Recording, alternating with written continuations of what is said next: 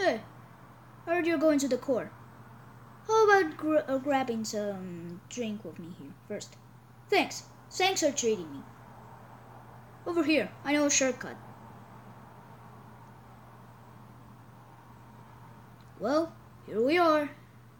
So, your journey's almost over, huh? You must really want to go home. Hey, I know a feeling, bucko. Though, maybe something's better of what's given to you.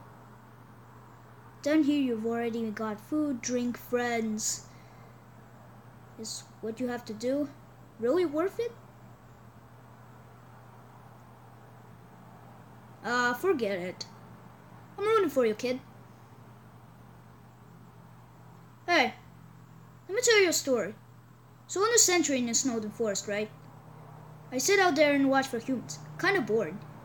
Fortunately, deep in the forest, there's a huge locked door. And it's perfect for practicing knock-knock jokes. So one day, I'm just knocking it out, like usual. I knock the door and say knock knock, and suddenly, from the other side, I hear a woman's voice. Who's there? So, normally, I will respond, dishes. Dishes who? Dishes is a very bad joke. And she just howls in laughter. It's the best joke she ever heard in 100 years. So I keep coming, she keeps laughing. She's the best audience I've ever had. Then, after a dozen of them, she knocks and says, knock knock. I say, who's there? Old lady. Old lady who? Oh, I didn't know you could yodel. Wow. Needless to say, this woman is extremely good. Keep telling each other jokes. Essentially, I have to leave. Papyrus gets kind of cranky without his bedtime story. But I told you, come on again. So I did. Then I did, and again. It's a thing now.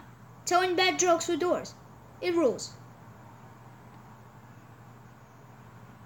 One day, though, I noticed she wasn't laughing very much. I asked her what's up. Then she told me something strange. If a human ever comes through this door, could you please promise me something? Watch over them and protect them, will you not? No, I hate making promises. But this woman, I don't even know her name, but someone who says seamlessly likes bad jokes has an eternity to say no to. Do you get what I'm saying? What a promise that I made for her. You know what would happen if she hasn't said anything? Buddy. You'd be dead where you stand.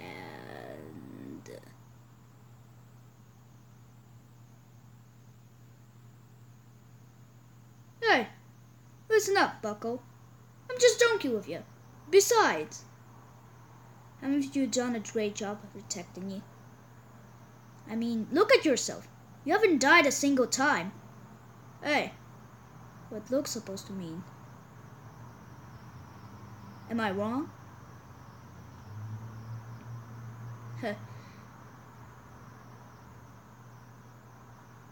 Well, that's all. Well, take care of yourself, kid. 'Cause I'm Sunday.